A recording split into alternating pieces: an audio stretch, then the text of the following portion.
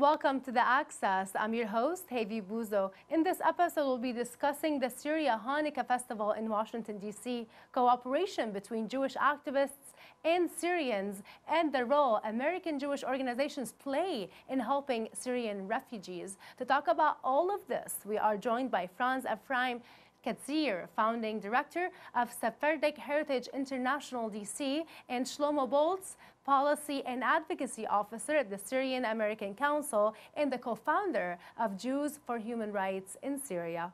Thank you so much, Afraim and Shlomo, for coming on today. I've been trying to get Shlomo on for a while. And obviously, it's a great, work that you guys are doing with the Hanukkah, Sephardic Hanukkah celebration, especially when it comes to the Syrian Jewish community. Tell me a little bit more about this event, and whose idea was it, basically, to start this celebration on a yearly basis? I had this idea to do this program, and this program is what brought together people on the Sephardic Heritage International DC or SHIN DC board, including Shlomo, Leila Levy, and Violet Batat, and myself. This is what brought us together as Sephardic Heritage International DC, and we connect to this program, because most of us have heritage, Syrian Jewish heritage, and that to begin with. And also, we saw the situation in Syria, and so one of the chief Sephardic rabbis called the situation there a small Holocaust, and said that the world, many people in the world remain silent during the Holocaust, and he said that we should not be silent today regarding what's going on in Syria, particularly as Jews. And we wanted to be able to do something, and so we began this program to raise awareness of ways that people can help Syrian refugees.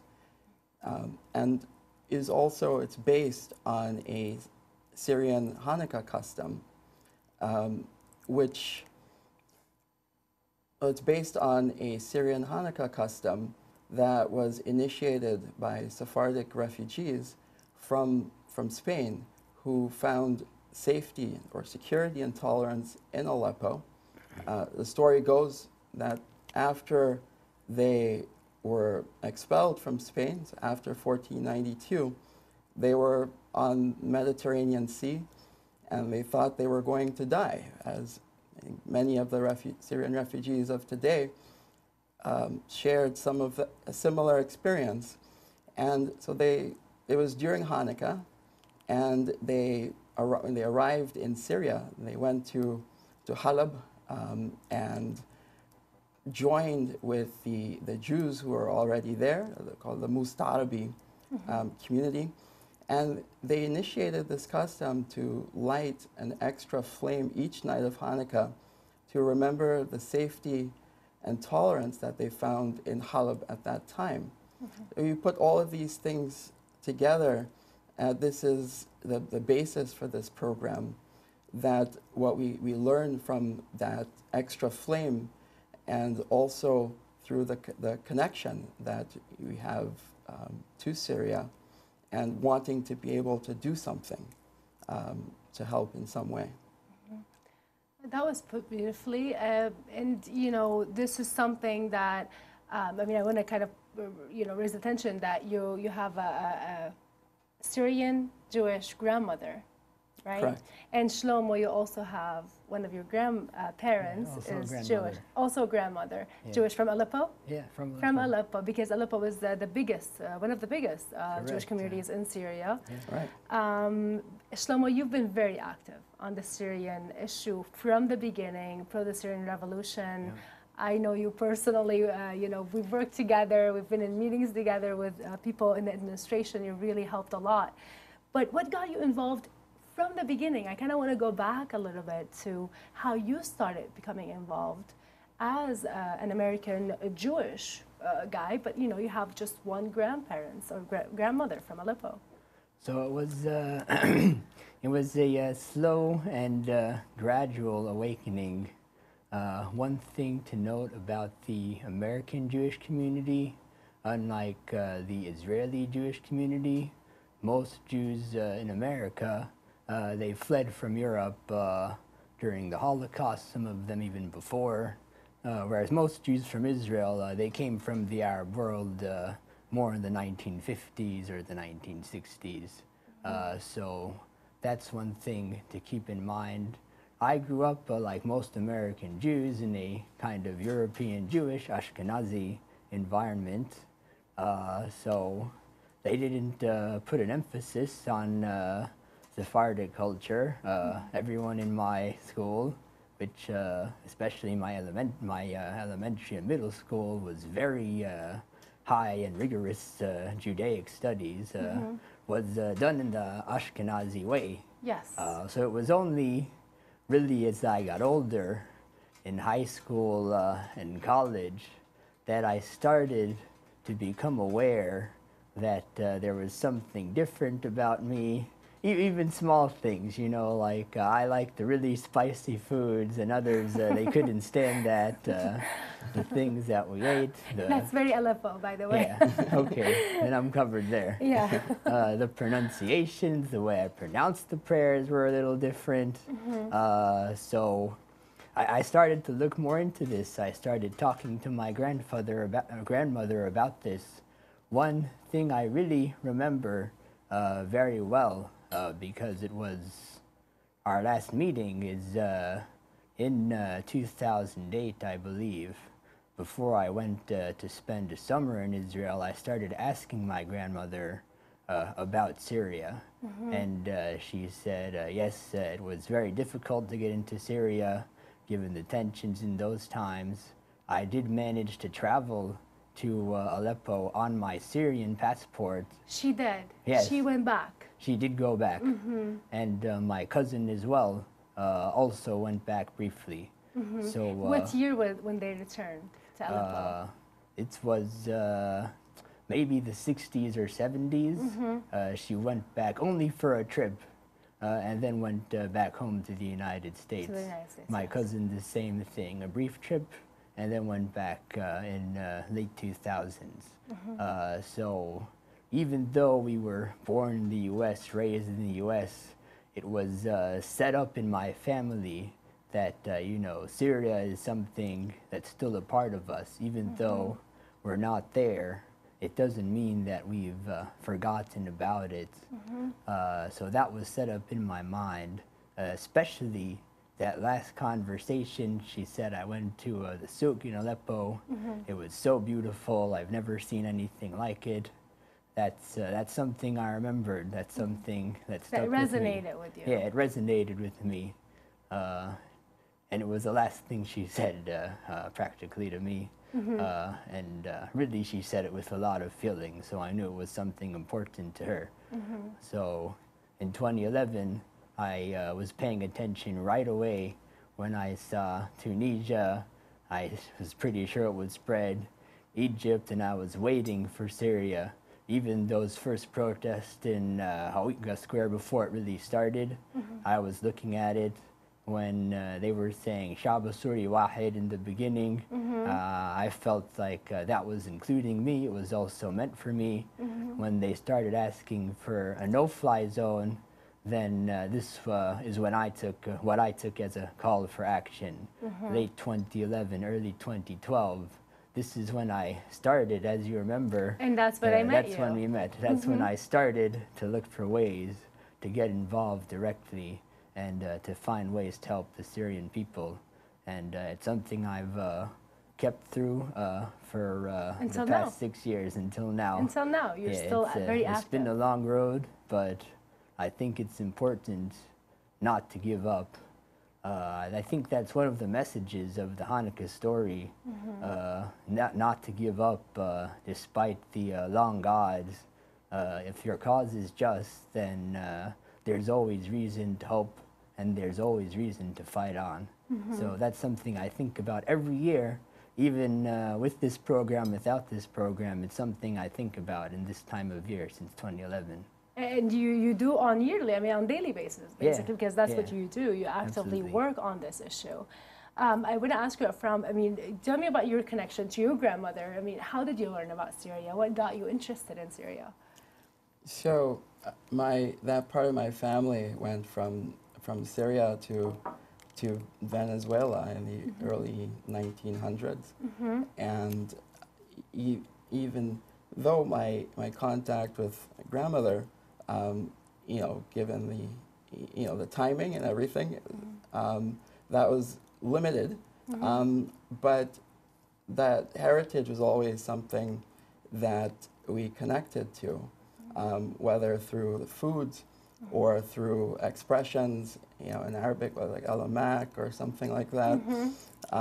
And also, I grew up in Los Angeles, where there are many synagogues that related to Jewish communities of the Middle East and North Africa. And one of those being a Syrian synagogue, which is in Beverly Hills.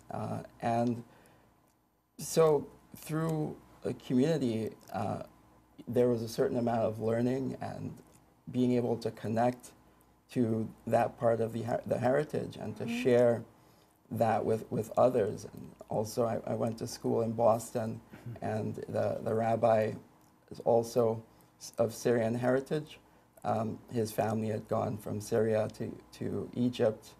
And that's here in GC? I'm in Boston. That's in Boston, sorry, yeah. And so one of the things that he helped to instill in us was, you know, those of us who were students and had a Syrian background, which included many students who had come from Panama. There's a large Syrian Jewish community in Panama as well. And to give us a sense of what that meant, whether through music, maqam style music, or the history. And so it's just part of the experience, and becoming more aware of these connections, you know, that I have personally, and being able to appreciate that. And, you know, I remember that I would say, you know, this is the best thing you could be, is a Syrian Jew. And so there's a real pride that came with that. And but at the same time, I thought there are so few people who know about that and about that heritage. And through the organization, Sephardic Heritage International DC, or SHIN DC, we're able to raise awareness and to be able to share that with people. And, you know, also through this Hanukkah program, that's a part of why we do it. And so we're able to share that as well, including through the music, which is an important part of the program. You know, I do want to ask, like, so is the Jewish Syrian community considered to be Sephardic or Mizrahi? I've heard from many people that it's a Sephardic community in Syria because it's Mediterranean. But then others were like, no, there's Mizrahi also. I mean, I want to learn more, because this is something not everybody probably from our audience are aware of, those different distinctions between different denominations or, you know, ethnic groups. So there's not consensus on when one should use the term Mizrahi versus Sephardic. In its most limited definition, Sephardic refers to the Jews who are from Spain. And Sephardic identity was forged in the crucible of Islamic Spain, which was a golden age, both for Sephardic Jews and also for the Muslims. Spain. Yeah, for Spain, yeah. Because, yeah, they worked together. And so, but later on, you know, say more recently, the term Mizrahi has come into play to refer to Jewish communities in the Middle East and North Africa. But it's a newer thing, and there are positives and negatives. We're using the term in terms of how accurate it is, but certainly the Syrian Jewish community refers to itself as Sephardic. Trying to learn about those distinctions. Would you like to add anything to this, Shlomo? Yeah, from some people would say that there's communities in some areas that are Sephardic and others that are Mizrahi. Mizrahi, been there for longer. At least that's how it was interpreted to me. So there's two neighborhoods in Aleppo. I think one in the old city that's considered more Mizrahi and the other more Sephardic. Is that correct? So there's a mixture? Yeah, there's a mixture. Because they told me like the Iranian, for example, Jewish community is Mizrahi. You know, this is the whole, like, all Mizrahi. This is their ethnic denomination. I think that's where the definition works best when you're referring to the Jews of Iran or Iraq. But when you begin to talk about some of the other communities, it's the term is not as useful. Yeah, exactly. And it's Mediterranean, so it's kind of like they have different. Right, and the community in Aleppo was certainly excellent. That you have, you know, in terms of the program and you know what it's based on, with the Jews who are refugees from Spain after 1492, that these are Sephardic Jews. And the original community in Aleppo was referred to as Mustarabi. But when the Spanish Jews got there, they mixed. And today, certainly the Jews from Halab refer to the term that's used for self-reference is Sephardic. In fact, there's a Sephardic Heritage Museum in New Jersey, and it's mainly curates materials related to the Syrian Jewish community. In Sephardic Heritage International DC, you guys told the story of refugees. You had refugees speaking at your Hanukkah event and such. How was the response, do you feel, from the Jewish American community? Did you get a lot of interest and people wanted to support the cause and helping these people more, fleeing the violence in Syria? Yes, one of our partners in doing this program each year is HIAS. It's an organization that does a lot to help to resettle refugees, and they do a lot of outreach to the Jewish community.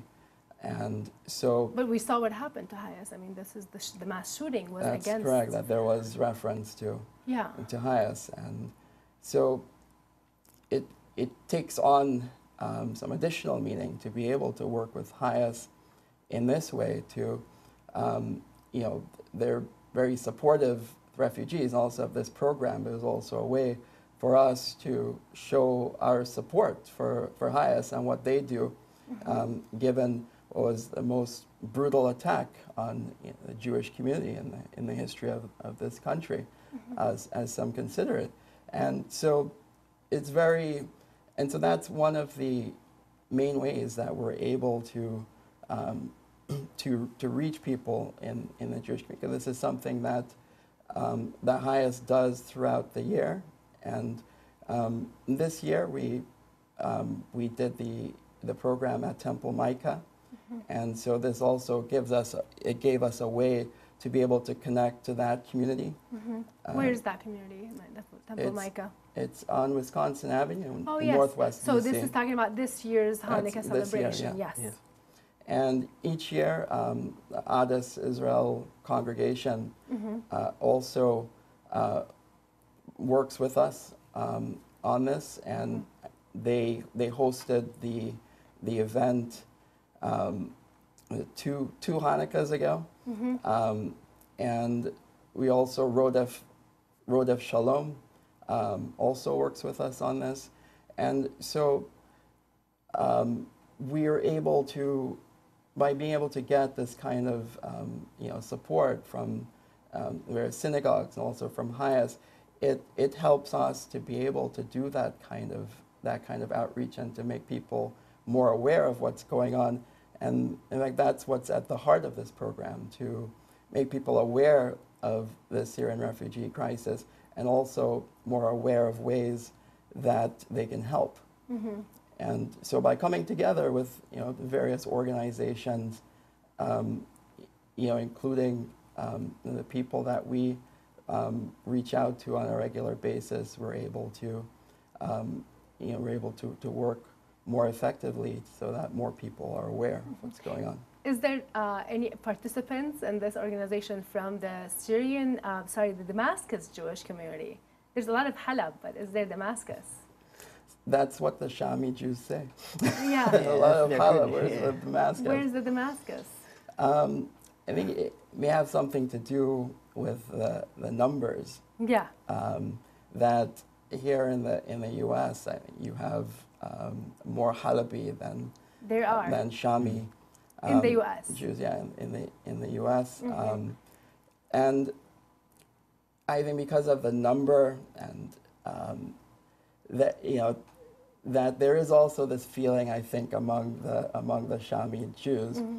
and so there's that debate. The debate is going on, like, where's the Damascus Jews? Yes, and there's one, as part of our outreach in New York, there are some Shami Jews that connect with what we're doing, and also board members. Layla mm-hmm. Levy is part Shami Jewish. Uh-huh. So she's part Shami. Okay. Yeah. So she's taking care of that angle. Yes. In general, do you feel that you were able to reach the Syrian Jewish community in the United States? And that is a question that was asked in many different ways about many different issues. We know that the Assad regime, for example, tried to send delegations to the Syrian Jewish community in New York. And it's a very tight community. It's very closed off. They preserve their identity very well. They don't marry outside. This is what I've heard. I mean, tell me more. What was the position, the overall position of the Syrian Jewish community? Because a lot of people wanted to know, were they persuaded by the Assad regime, knowing the horrible history of the Assad family towards Jews in Syria? Yeah. I mean, yes. Shlomo, and then from both of you, I want to hear this. I don't think they were persuaded, per se. I don't think they believe Assad's lies about the Syrian people or about what's going on in Syria. But there is something deeper going on. Most Syrian Jews are not like us, and that's one of the best things that I really appreciated when I first heard about Afraim's program, the Hanukkah mm-hmm. program, because he was the president in 2015 of Shin DC. Mm-hmm. When he invited me to speak. Mm-hmm. It was a much smaller event that year, if you remember. Yes. Uh-huh. Small room, maybe this size.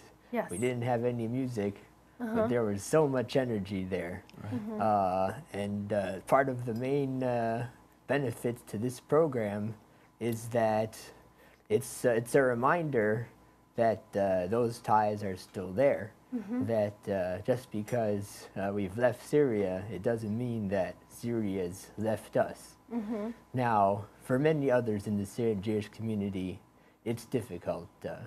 Maybe they came more recently. Mm-hmm. Maybe they actually still have traumas from how they were forced out. Yes, how they were forced out, yes. And maybe they still have family there. So mm-hmm. in some cases, there's been people who say, I support you, mm-hmm. but I'm not going to say anything. I have to keep quiet. Yeah. For the same reason that mm-hmm. Many other Syrians abroad were doing the same, mm-hmm. Because there's still a small Syrian Jewish community in the heart of the Damascus Old City. 18 elderly. 18 elderly now. They are in Damascus. Yes. Uh-huh.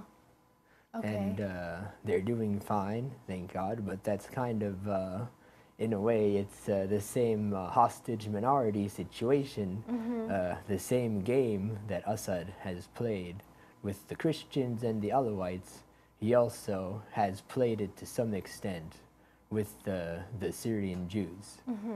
So this, I think, is part of the problem.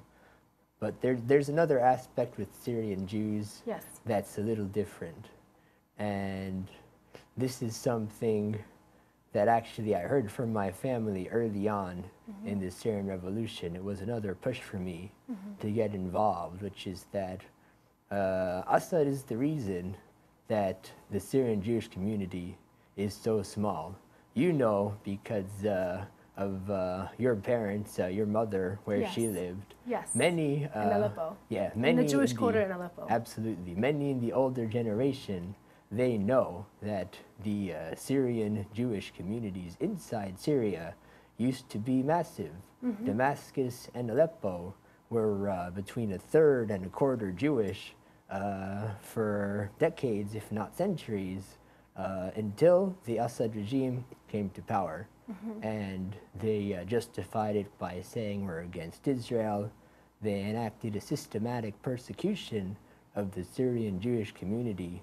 When Assad's rule started to become a little in doubt, someone from my family said, you might have been born in Syria if it weren't for Hafiz al-Assad, the Assad regime. So they really persecuted the Syrian Jewish community.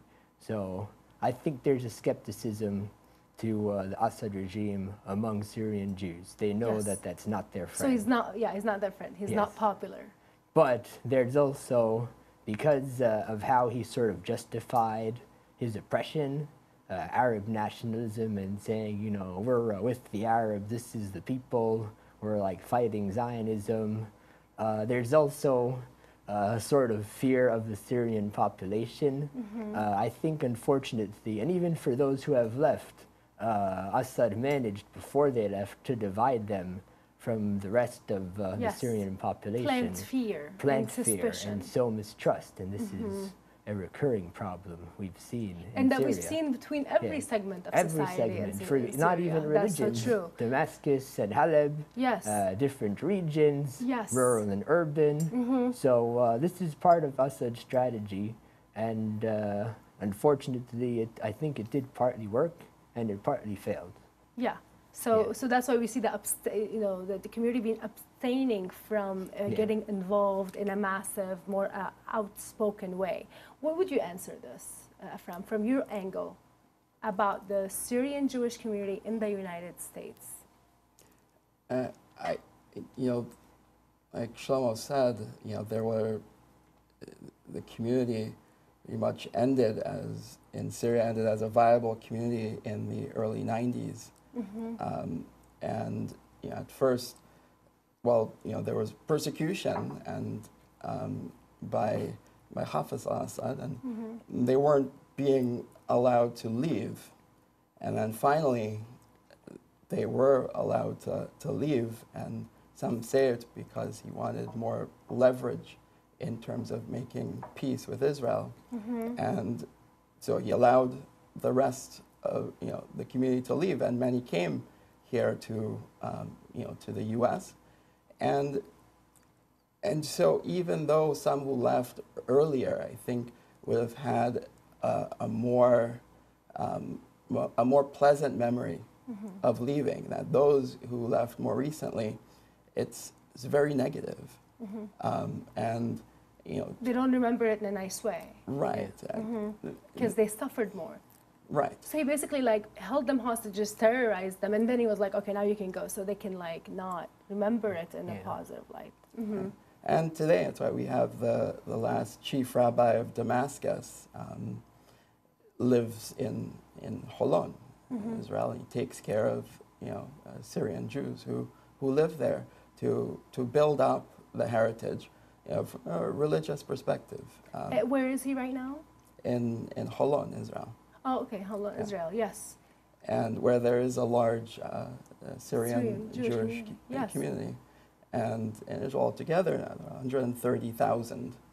And now about 75,000 Syrian Jews who live in the U.S. And so 135 in Israel and 75 here? Right, 130,000 is around 75,000 here in the yes, U.S. in the U.S. And, and some smaller numbers throughout Latin America.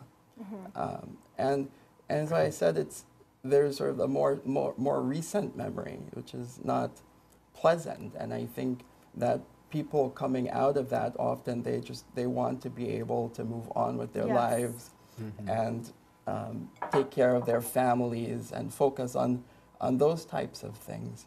Oh, so you had somebody from Aleppo came all the way to see the program. Right, I think part of her family, she's like us, she's part part Halabi, and when she heard that we were doing this, she came all the way from Florida to participate, and we did a coat and blanket drive we worked with the Nova Relief Center to do a coat and blanket drive for Syrian refugees who are in refugee camps in Jordan. I believe there are about 120,000 in those camps. And so she came all the way from Florida with coats to be able to help, to do something. And that's part of what makes, it's an important part of this program, is that we want people to know all the different things that they can do to help. And so it was very special to be able to have that a very practical item that people could do. And so we get that, but then again, we're not at the epicenter of Syrian Jewish community, which is mainly in New York. Not yet. And there's a lot of love to Halab. I just hear a lot of love. There Halab, is. Specifically Aleppo. It is. There is. Yeah. There is a lot of love. Yeah. I've been told by a friend of mine that Jews from Aleppo would not marry Jews from Damascus and vice versa. Is that true? Is that how completely loyal they are to the cities? Sometimes when they moved from Syria, they would establish different neighborhoods. The Aleppo versus Damascus. The Damascus neighborhoods. Is really? For example, in Argentina, where you had a large Syrian Jewish community, you had a separate neighborhood for Halabis and a separate neighborhood for Shamis, and the same thing in Mexico City. Yeah, and they don't mix. It happens. I mean, mixing always, but for the most part, and it was most people that so attached to that identity, which I think is amazing. After for some people being out of Syria for decades, and for some, our third, I think even the fourth generation. Take for example, Jerry Seinfeld. Many people know his mother is Syrian. Yes. But he's third generation, and his grandparents were Salim and Salha Hosni were also from Halab. Also from Aleppo, yeah. Yeah, and so it's so interesting that after all this time, that the identity is so strong, and it's not just Syrian, but it's Halabi or it's like Shami. more specific. Correct. But that mirrors, I think this is important for our audience to hear, just because it mirrors the entire Syrian society, because there's a lot of that, Aleppo is versus Damascus, there is that rivalry, let's say, between different cities. So it's important for people to realize that it's also includes the Syrian Jewish community. And I think what you'll hear is, people from the Shami community might say, well, we're the best, but there's so much attention on the Halabi Jewish community.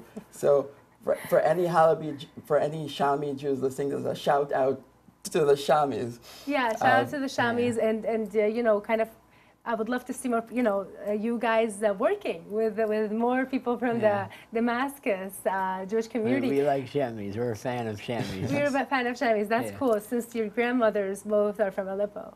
I want to ask you, Shlomo, did you feel or witness in your activism that there are a lot of Jewish American organizations who kind of helped in the requests and asks of the Syrian people from the American administration?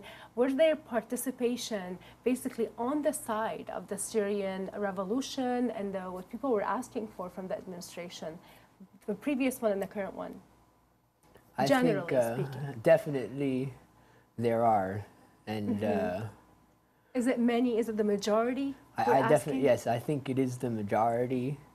I think there's a general understanding among most of the major Jewish organizations, including the pro-Israel organizations, by the way, Yes. that they support the Syrians. Including AIPAC. Including AIPAC, including some of the smaller groups connected to AIPAC. There's one group actually that's local to here called Emet, and the president of that said, you know, in 2011, I stopped everything. I was lobbying for the Free Syrian Army. It's a and she leads a pro-Israel organization. That's her day job. So she became pro-Syrian, Free Syrian Army. yeah. Yeah. So and Emet is right-wing. Yeah, Emet is right-wing. People need to know that, yeah, Emet is a right-wing Jewish organization. Yeah, definitely. They'd characterize themselves, I think, as right of center. Yes. Yeah, so, excuse me. And they were completely pro the Syrian revolution since the beginning. Yeah, they've been supportive. But all of them, they started to have some doubts. You know, the whole issue of Islamic extremism within the opposition. Which happened slowly under the Obama administration's watch. Yes, 2012, they were all supportive. They were all cheering. 2013, 2014, they start to have their doubts a little more.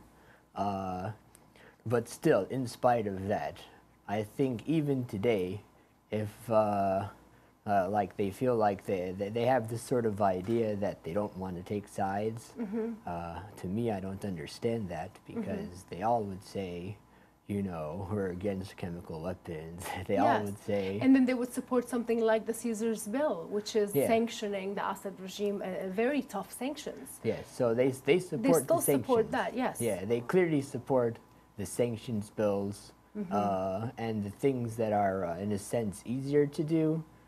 You'll see them still doing that and still pushing pretty hard as they can. So in that sense, yes, I think groups such as HIAS, groups such as, and it needs to be said, many of the organizations who work on refugees are not the best when it comes to understanding the broader Syrian conflict and what made them refugees. So they only focus on the humanitarian refugee aspects. Yes.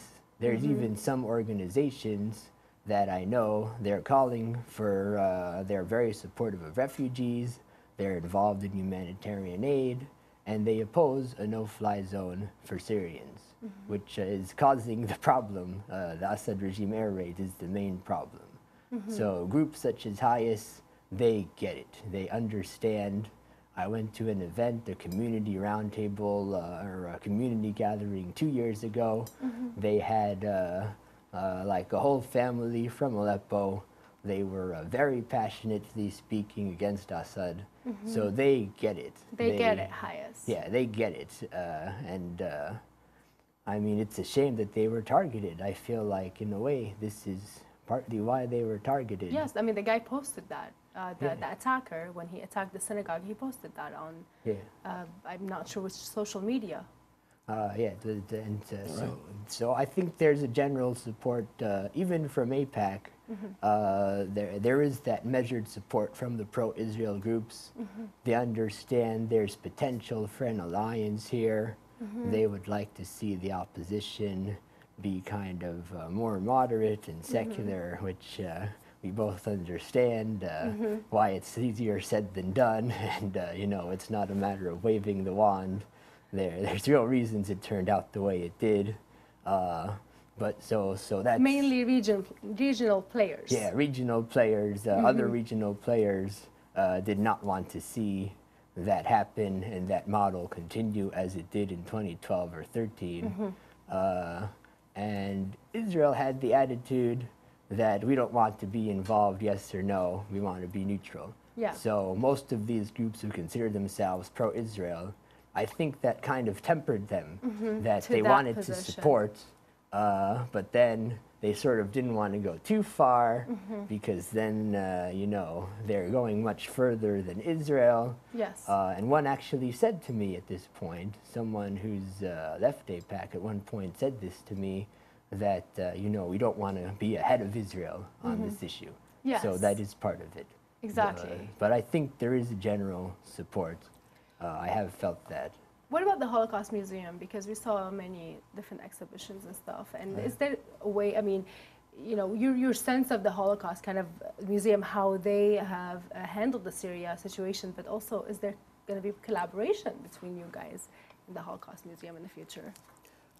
So just to add a little something to something that Shlomo said and to transition into that, it was Hayas who brought thousands of Syrian Jews and helped them to resettle in New York in the 90s.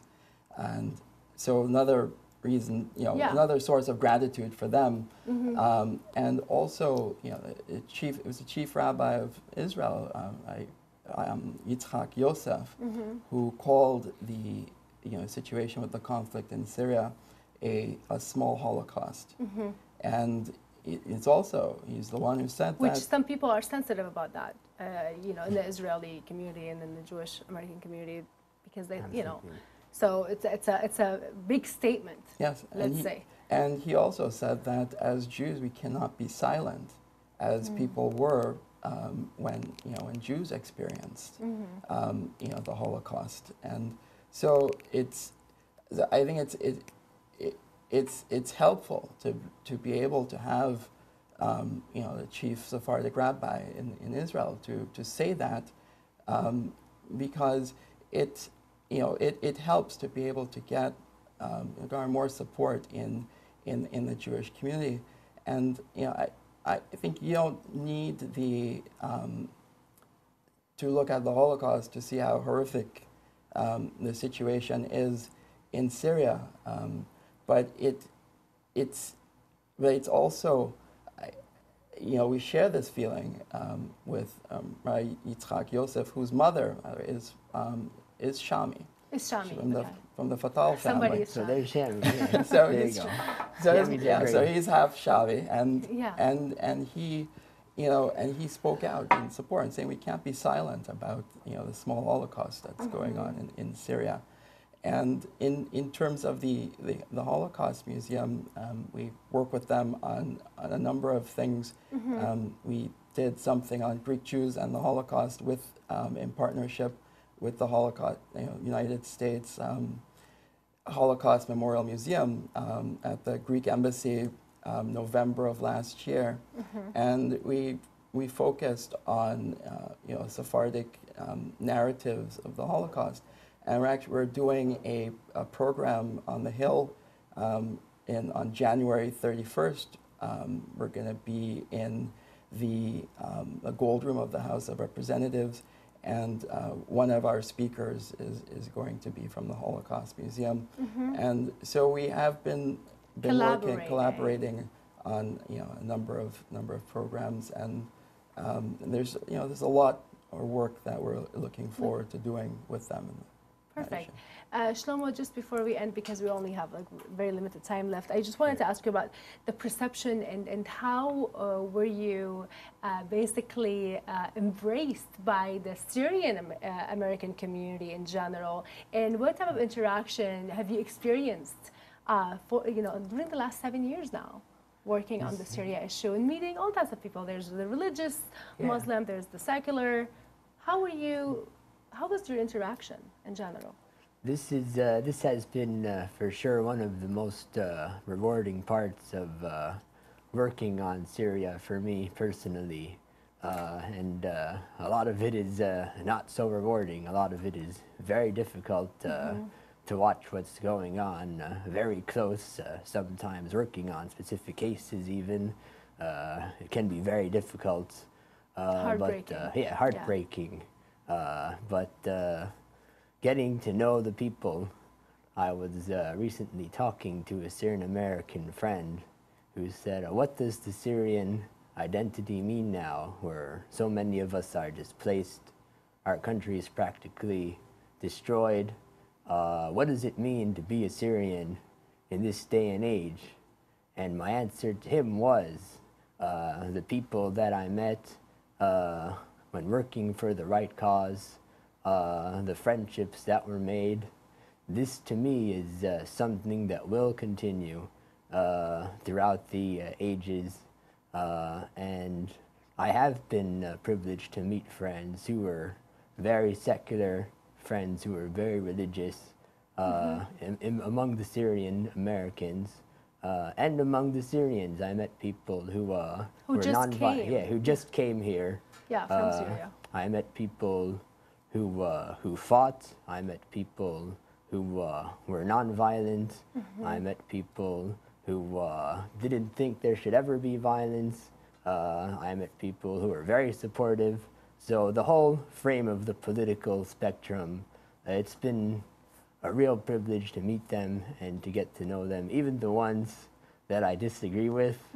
And you know, there's always back and forth, but even the ones I disagree with, I admire really the work that they're doing in such tough circumstances that it's hard to even imagine, even for those who maybe they aren't directly affected, but they have a family member who is, or so many people they know, friends who are. It's hard to imagine what they're going through, and the way they're able to push through that is really remarkable. So I think, yeah, it's been a great privilege. And this is something that I've also been thinking about more recently. This time of year, as I said, I often think about Hanukkah. My wife said to me this year, it's different this time. We know Assad's not going to be overthrown, at least not for a while. So there's not the hope that there was. But this is also, in a way, part of the Hanukkah story that many people don't know. The Hanukkah story, the Greeks were trying to oppress the Jews. The Maccabees, this like band of rebels, rose up and they managed to gain their freedom, but really only for a little while. Eventually, the Jews were forced out. Eventually, the Jews were subjugated. So what's the point of the holiday? You still remember, even though you didn't get a total success, even though it wasn't the end of the story. It was by the Romans, right? Yeah, by the Greeks, by the Greeks. It was taken out again by the Greeks, not the Romans? The Greeks and then the Romans. And then the Romans, yeah. But you still remember the hope that you felt then. You still remember that it's possible. And those lights are what carry us through the dark times. So that's something to think about, you know, even though Aleppo is not there. All the great things that were built in Aleppo in ancient history that were destroyed physically, and also the freedom that was built there, the free institutions that were built, even though they're gone in Halab, they're gone in Ghouta, they're gone in Dera. It doesn't mean that it's the end of the story. It's still a memory that will carry forward. It's still a source of inspiration in dark times. So this is what I would say is the revised lesson of Hanukkah that can be taught, can be generalized for anyone, for all Syrians facing these troubled times, that it doesn't end and the hope continues. Even though you light the 8th night of the candles and the candles go out, you still remember, and it's still a source of hope for you. Yes. So I hope it will be the same for the Syrian people who are displaced from their lands. So just wanted to add to that Hanukkah is really a time of hope, and said this extra flame that we light that inspired the program that we do each year is about, it represents safety or security and tolerance, which is something that refugees still need today, wherever you are, that because this is something that we all need as human beings. And so, you know, we want, we have compassion, and really we need that extra flame. We need that light in the world today, and it's so important to not give up hope. And it's also something that this annual Hanukkah program represents. Thank you so much. Beautiful words, beautiful work. I really salute you guys, and I'd love to have you again in the future. It's been a real pleasure. Thank you. That was it for tonight's episode. Thank you for watching us. Good night.